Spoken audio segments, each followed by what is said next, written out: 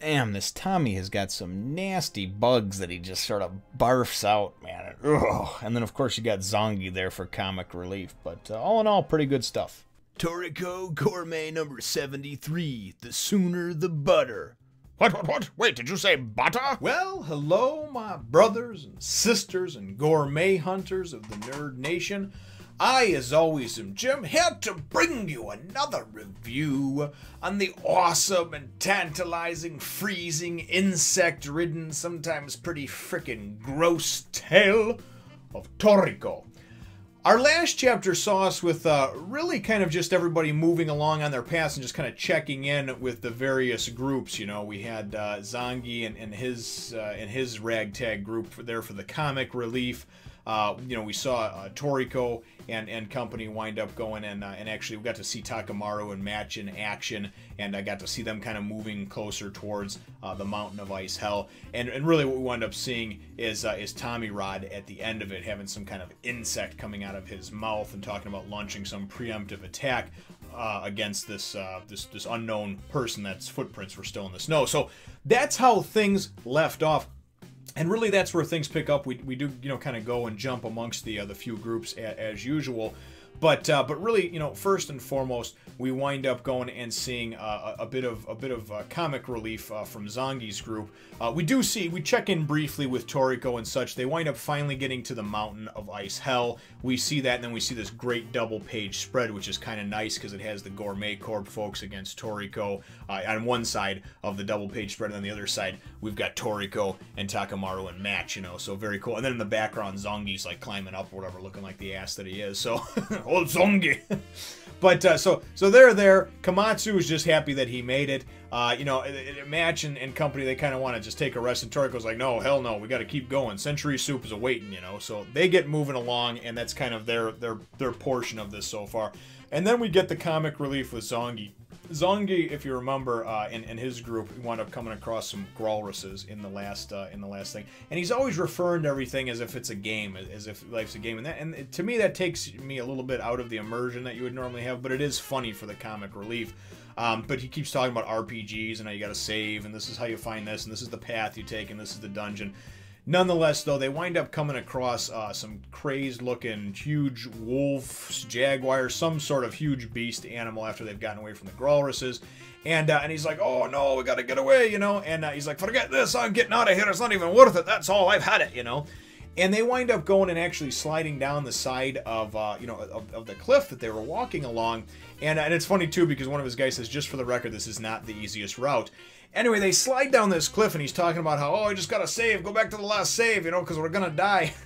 And they wind up sliding down, and they actually come upon, they land on this kind of like little shelf, this little outcropping, and see a cave that goes into the side of, I don't know if it's the side of the actual mountain, if it links up with that eventually, but the side of the cliff that they fell down. And they're not dead, of course, you know, so they're still going to be around for another chapter or so for comic relief. So nonetheless, though, then we go and we actually get, oh, I shudder when I think about this, we actually get to go back and see, you know, the Gourmet Corp fellas, you know, Barry and Bogey and Tommyrod. And we see Tommy is barfed out 4 insects, right? And these things, they're imposing. I mean, it's cool. There's a double-page spread, and they show each one of them, and they're all capture level of like 35 to 40 in that neighborhood. So these things are hardcore. But he barfs these freaking things up, man, which is really gross, and then goes and sends them along on their way. And Bogey and stuff, they're like, you know, boss, you got to tell us when you're going to do that from now on. And he's like, what are you talking about? They're harmless and this and that. My insects only go in through the anus, right, which is gross enough, lay their eggs in the stomach, and then it's like they're harmless enough, right? And they're like, yeah, they're anything but harmless, dude. And then we go and we see that Tommy hasn't used his full bag of tricks, because then he goes and he's like, no, the real one's in here. And he opens up his mouth and you just see this sort of like face of some weird frickin' thing, you know? So some other type of thing that he's ingested.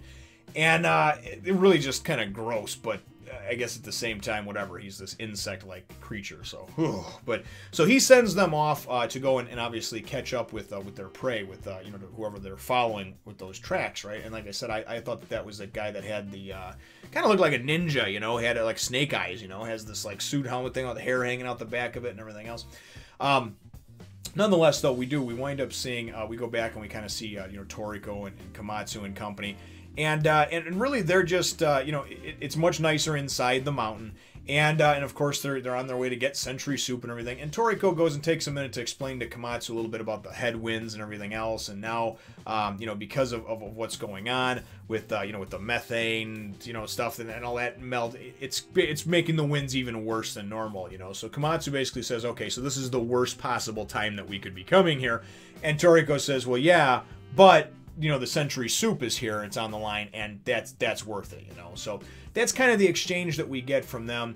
And again, we wind up just kind of, I wouldn't say so much being even introduced some more, because we know that Match and Takamaru are now kind of, that they've all joined up, and that at least for now their paths align, so they're kind of, allies temporarily, maybe permanently, I don't know. But he kind of keeps making cracks too, Toriko does, about Match and the Mafia and stuff like that, because he's like a Mafia guy, so, which I think is kind of funny. So then we go and we wind up seeing, it was kind of cool because we wind up seeing Tommyrod and company go and come upon his bugs, and they're frozen over, right? And they're like, oh, boss, your bugs got frozen. He's like, no, they're not frozen. They weren't killed. They're paralyzed, right? And then they're like, oh, man, who could, and Tommy's thinking, I wonder who could have done that, because these type of rare level bugs with these high capture levels are like next to impossible or whatever. So as soon as he said that, right, immediately in my head, I thought of the Pompadour, and I thought of Knocking Master Jirou, right?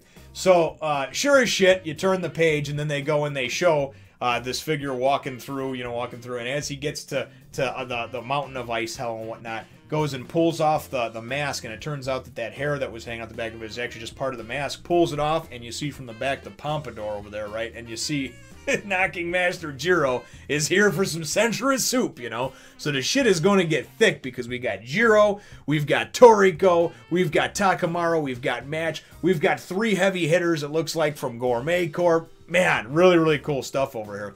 And that's pretty much how the chapter ends off. We wind up having, there's really not a whole lot else to be spoken of, because that's where it ends as far as Jirou and him just kind of walking up, and you just kind of get that cool stoic look from him, and it just has this nice look, man. Just a real cool presence, I guess he has. I shouldn't say stoic, just a presence, but I do like how when it goes back to the thing with Tommy, because even Tommy's like, what, my insects have been paralyzed? Who could have done this? The only person capable of knocking insects out as rare as these is. And then they wind up getting hit with some kind of blizzard thing or whatever, and Barry's going to go take care of it. But like I said, though, nonetheless, very cool to know that Knocking Master Jirou is here in Ice Hell with us, and is going to be, we presume, hopefully wind up meeting up with Toriko and company and actually helping them out. So that's kind of my hope and my thought and my prediction. So my chapter question, though, for you, brothers and sisters, is, and real quick before I get to that, I forgot to mention, too, that what I had mentioned in last chapter about that Tundra Dragon and thinking that maybe Tommy had killed it prior. Toriko confirmed that when he was talking to Komatsu, because Komatsu's like, man, it's so cold, I can't believe that Tundra Dragon, wound up freezing, and he's like, no, I think it was killed first and then it froze over, So we can assume that it was either killed by Tommy. I'm assuming because Tommy came out of it, that he somehow, who knows, maybe he went up into its anus and took it out from the inside. I don't know. So I don't know.